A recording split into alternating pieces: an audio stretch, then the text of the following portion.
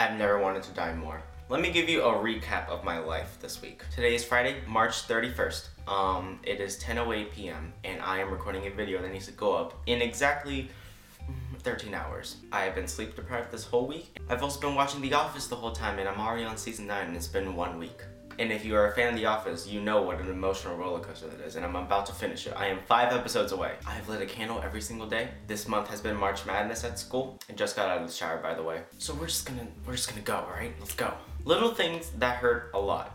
Not emotionally, because we can talk about that in another video. Around 3 days ago, I tweeted something along the lines of, I was taking off my jacket when all of a sudden I felt some electricity go into my ear because I had earbuds on, and I had a conductive jacket. Basically, I got zapped through my ear. And having electricity go into your ear hurt a lot, and I guess that just sparked the idea of this video.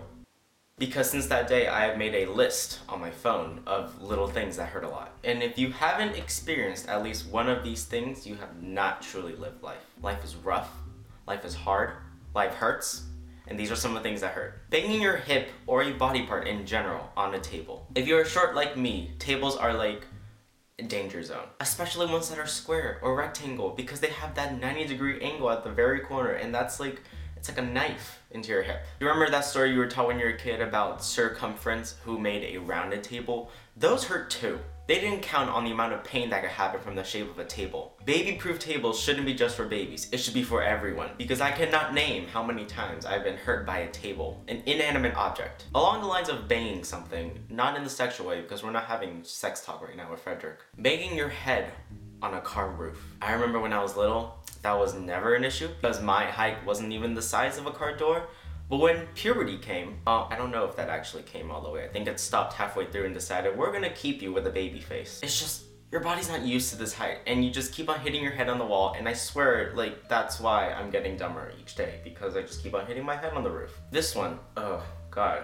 On a scale of 1 to 10 of pain, this next one is around 8.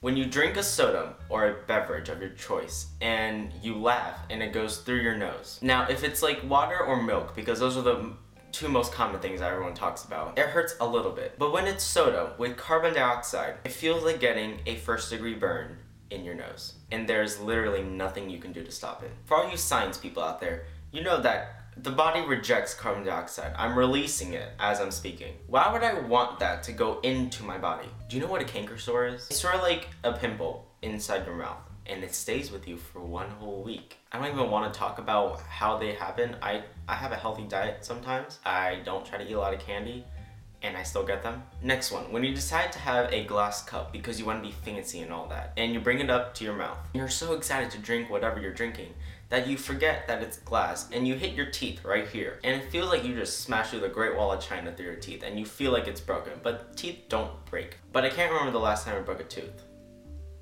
Actually, I can't. I was diving into a 3-foot pool and I forgot that it's 3 feet and I'm 5 feet, and I chipped this part right here. Why can't humans evolve so that we don't have nerves in our teeth? That's the question. It's summertime. You want to be cool and fancy with your sunglasses and all.